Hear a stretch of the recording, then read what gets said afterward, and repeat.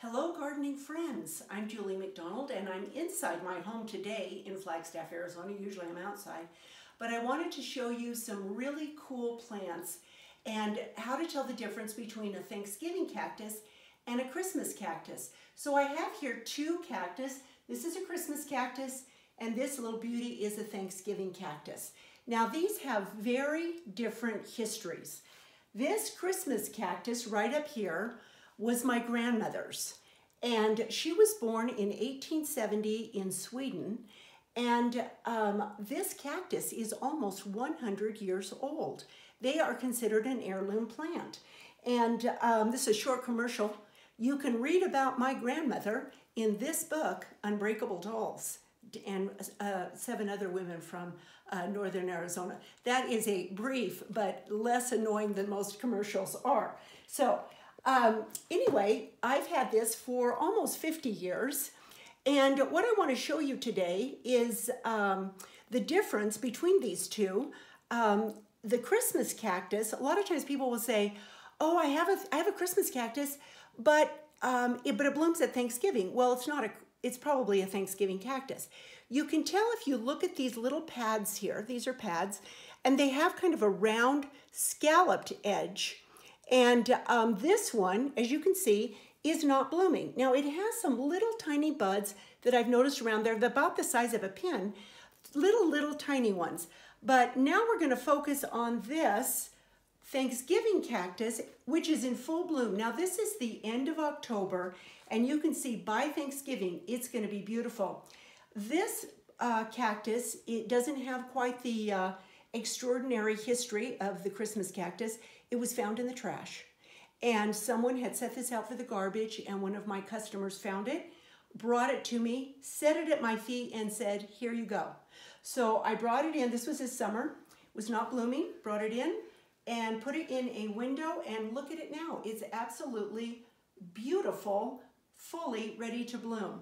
And you can see that each one of the ends here is going to be covered with buds and bloom beautifully. Now, what do these plants need? Oh, and let me explain something else. Even if they're not blooming, another way to tell the Thanksgiving cactus, I always ask people, does it look like it has teeth? Like 2 little sharp teeth. And you can see at the end here how this is not, it's a thicker, heavier pad, tends to be more upright, and then it has these little pointed ends at the end of the pads that look like teeth. And so that's a very easy way to tell them apart. Now they're related, but they are a different plant.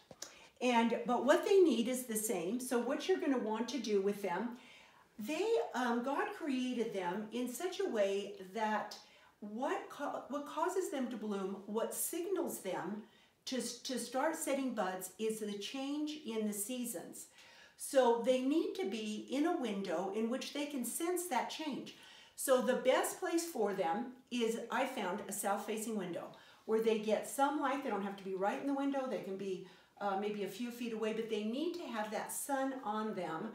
And they stay in that place all year long. You don't move them around, and someone has said you put them in the basement. You don't put them in the basement. Leave them right where they are, and they will be just fine. And don't put them outside. If you need to clean them, you can brush the pads with a little cotton cloth, or they can go outside and be hosed down once. But houseplants don't like to be outside. They can get sunburned, windburned, and people say, well, I want them to get some fresh air. They don't want fresh air. So leave them in the house. They also don't need a lot of care. They're bug resistant. They need watering once a week, a full watering. I like to have them in a saucer so that the saucer fills up. That's all they need. I give them Miracle Grow once a year. And if they get to looking shaggy or one side gets longer, just go ahead and trim them. Now, to propagate them, it's very easy. I'm going to show you how to do that. So what you're going to do to propagate them is you're going to find a plate, and you do it the same way on both. I'm just going to show it on the Christmas cactus here. I'm going to take a piece of this cactus from the back, and I just cut that cactus off, and where they root is on a joint. And you'll see that there's where the pads form new pads, that's the joint. So you're going to cut this anywhere. It doesn't matter where you cut it, really. You're going to place it in some soil. This is just potting soil, Miracle-Gro potting soil. And you cover all the joints with some potting soil. That's all you have to do.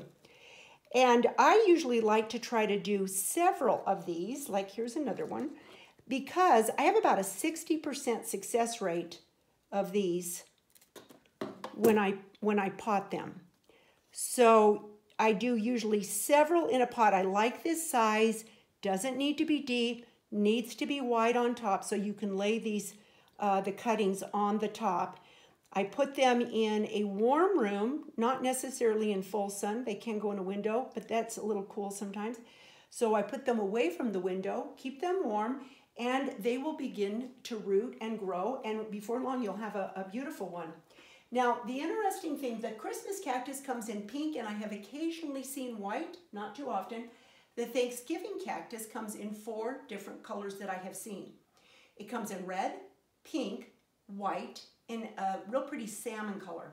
So what I did one year was I took cuttings of the red Thanksgiving cactus, and I had a white one, and I mixed them together and sold those, and they were 2 different colors, and people thought it was a genius. So not really a genius, but that's what people were saying. So you can go ahead and try that, mix the colors, and these will do just great. The other way to propagate them if needed is you can take the cuttings like I showed you here, wrap them in a wet paper towel, put them in a plastic bag, keep them in a warm place with light, and those will also root, and you can pot them. Either way will work. So I hope you enjoy this. I hope you can tell the difference now between the cactus, and that you will try one or the other. They're a wonderful plant to have. Thanks for watching.